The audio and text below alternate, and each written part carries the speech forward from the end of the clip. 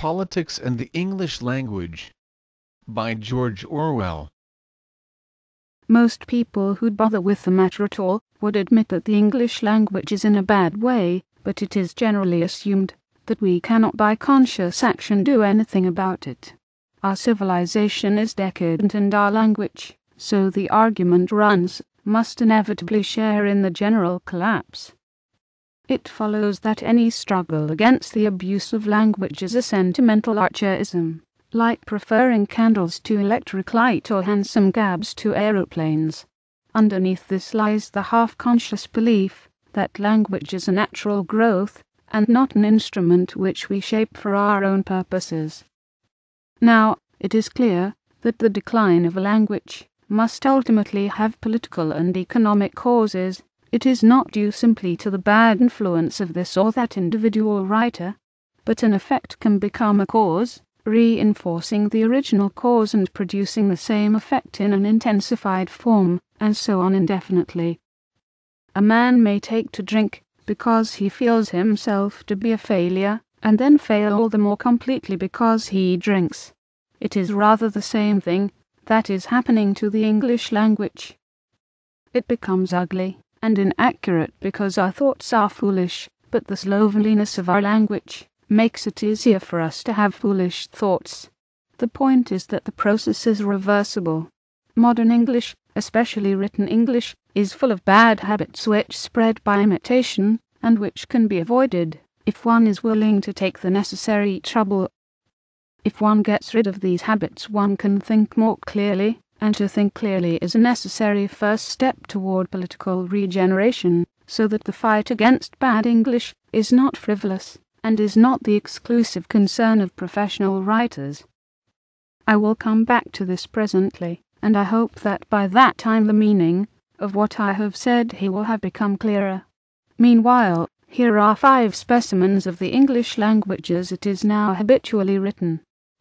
These 5 passages have not been picked out because they are especially bad. I could have quoted far worse, if I had chosen, but because they illustrate various of the mental vices from which we now suffer. They are a little below the average, but are fairly representative examples. I number them so that I can refer back to them when necessary. 1. I am not, indeed, sure whether it is not true to say that the Milton who once seemed not unlike a 17th century Shelley had not become, out of an experience ever more bitter in each year, more alien sick to the founder of that Jesuit sect which nothing could induce him to tolerate. Professor Harold Lasky. Essay in Freedom of Expression. 2. Above all, we cannot play ducks and drakes with a native battery of idioms which prescribes egregious collocations of vocables as the basic put up with for tolerate, or put at a loss for bewilder. Professor Lancelot Hogben. Interglossa. 3. On the one side we have the free personality. By definition it is not neurotic, for it has neither conflict nor dream. Its desires, such as they are transparent, for they are just what institutional approval keeps in the forefront of consciousness. Another institution will batten would alter their number and intensity. There is little in them that is natural, irreducible, or culturally dangerous. But on the other side, the social bond itself is nothing but the mutual reflection of these self-secure integrities. Recall the definition of love. Is not this the very picture of a small academic? Where is there a place in this hall of mirrors for either personality or fraternity? Essay on Psychology in Politics. New York. 4. All the best people from the gentlemen's clubs and all the frantic fascist captains, united in common hatred of socialism and bestial horror at the rising tide of the mass revolutionary movement, have turned to acts of provocation, to foul incendiarism, to medieval legends of poisoned wells, to legalize their own destruction of proletarian organizations, and rouse the agitated petty burgesses to chauvinistic fervor on behalf of the fight against the revolutionary way out of the crisis. Communist pamphlet. 5. If a new spirit is to be infused into this old country, there is one thorny and contentious reform which must be tackled, and that is the humanization and galvanization of the BBC. Timidity here will bespeak canker and atrophy of the soul. The heart of Britain may be sound and of strong beat, for instance, but the British lion's roar at present is like that of Bottom in Shakespeare's A Midsummer Night's Dream, as gentle as any sucking dove. A virile New Britain cannot continue indefinitely to be traduced in the eyes or other ears of the world by the effete languors of Langham Place, brazenly masquerading as standard English.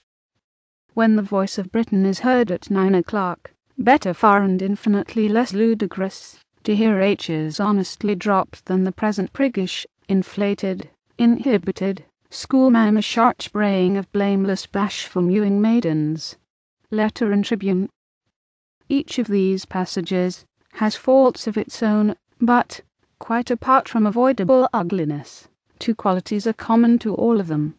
The first is staleness of imagery, the other is lack of precision. The writer either has a meaning and cannot express it, or he inadvertently says something else, or he is almost indifferent as to whether his words mean anything or not. This mixture of vagueness and sheer incompetence is the most marked characteristic of modern English prose, and especially of any kind of political writing. As soon as certain topics are raised, the concrete melts into the abstract, and no one seems able to think of turns of speech that are not hackneyed. Prose consists less and less of words chosen for the sake of their meaning, and more of phrases tacked together like the sections of a prefabricated hen house.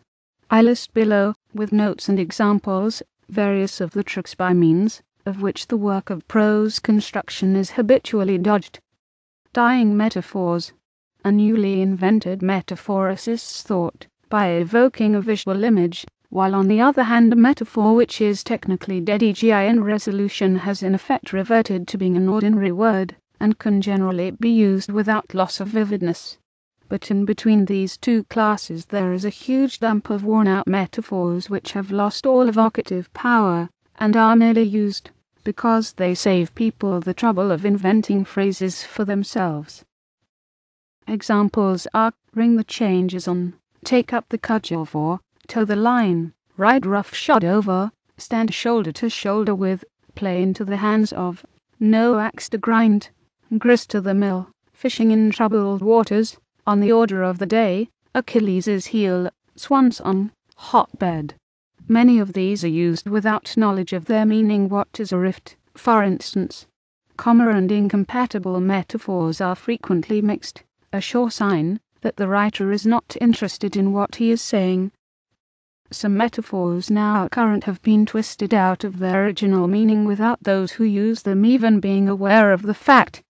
For example, toe the line is sometimes written as toe the line. Another example is the hammer and the anvil, now always used with the implication that the anvil gets the worst of it. In real life it is always the anvil that breaks the hammer, never the other way about. A writer who stopped to think what he was saying would avoid perverting the original phrase.